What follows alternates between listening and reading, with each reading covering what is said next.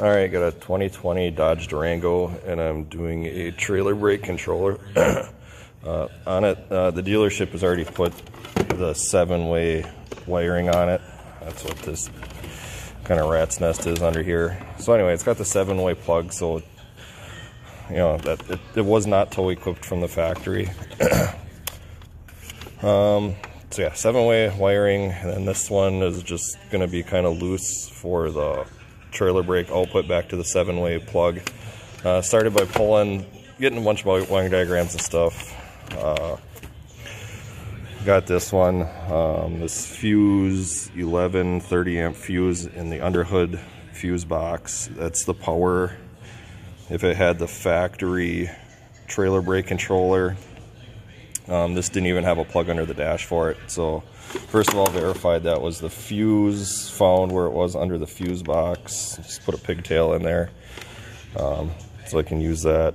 And then let's see, I'm gonna run that under the dash, and then I'll have to tee into the body control module. There's a brake light output, kind of hard to see in the diagram here, but anyway, I'll try and get a better picture. But I'll have to tee into the body control module, and I'll grab a quick video of that when I get underneath the dash.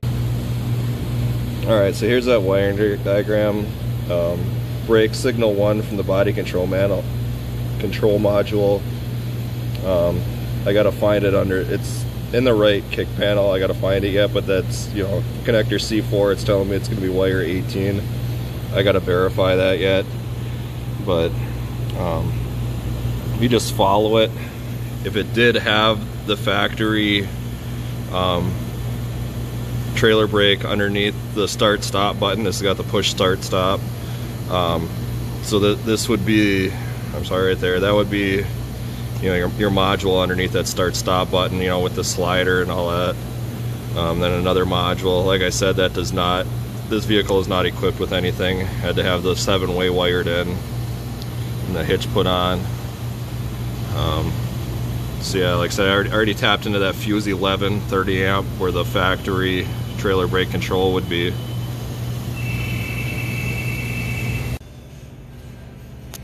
Alright, so now I'm under the dash, found the body control module. It's this would be your glove box in here. Might not have to take it out. I got big clumsy fingers, so I couldn't get up to the connector. It's actually going to be this first connector up underneath there. Verified, I got the connector down. Verified that that is the trailer brake, not trailer brake, I'm sorry. That's the brake signal into the body control module. That's a 12 volt. You cannot do it right off the pedal because the pedal's kind of like, I'm gonna call it a potentiometer. It's got a from what I read, I didn't test it, but it's got a variable voltage signal. It's not gonna be a on-off 12 volt when you're on the brake versus, you know, if you're watching this video and you're doing it yourself, you know what I'm talking about. Either on or off 12 volts. Okay. So let's see if I can zoom in on this thing. If you can kind of count, you can see my orientation. I got the pin in there right now off of my voltmeter of where it's got to get tested. It looks like you got 3 big ones up by my thumb here on the bottom, and it looks like then it's the 3rd small one in. And it was a green wire with a white tracer. So yeah, there's that. I got to run all my wiring in here from under the dash and, you know, wire that trailer brake controller in and stuff. Like I said, I got big clumsy fingers. I couldn't get this connector down. Still need to tee into it. I might take the rest of the wiring down just so I can get it, strip it back a little bit in the loom here and get it looking nice and stuff. So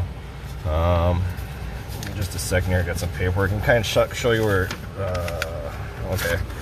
These are the instructions from the 7-way plug. I got these off the internet. The vehicle's bought used, dealer already wired in that 7-way. This is your body control module. So it's actually plug D is what I'm going after. That's the C4. Okay, sorry, a little hiccup. Okay, so like body control module, number D, or letter D, I'm sorry, letter D That's going to be the connector C4. That's going to have, this thing doesn't show, but in the previous thing, that's your trailer brake signal. Yeah, I can't get it to work, but anyway, that's your trailer brake signal. That's the green and white wire connector C4 that I showed you underneath the glove box. That's going to have your 12 volt in and out. Like I said, I did verify. I got the voltmeter, went and stepped on the brake pedal. I can go do it for you real quick. Let me walk around here.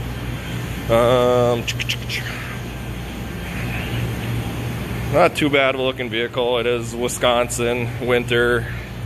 It is kind of salty and nasty looking. Okay, here we go. Push on the brake pedal. Oh no, it's gonna make a wire out of me. Oh, my ground wire fell off. Okay, I lied. My ground wire was hooked up. I just had to wake the module back up. All right, I'm on the brake pedal, off the brake pedal. Anyway, you get the point. That's my signal. Let me do some wiring and then I'll quick get another video. I'm on the driver's side here. I'm gonna have to go up, weasel it in there, and not quite sure where I'm gonna mount this controller. Just noticing, looks like a knee bolster airbag. Make sure you avoid that. If it was equipped from the factory, it would be right here. Have that little slider. So I don't think I'm gonna put it there. I'll probably put it down here somewhere. I don't know. I'll see. I'll figure it out when I get there. But anyway, that should be basically. You can wire a trailer brake control module into these. Get on the forums. It says you can't. It's not the easiest thing. Like I said, I was not equipped with the plug, but I'll make it happen. So there you go.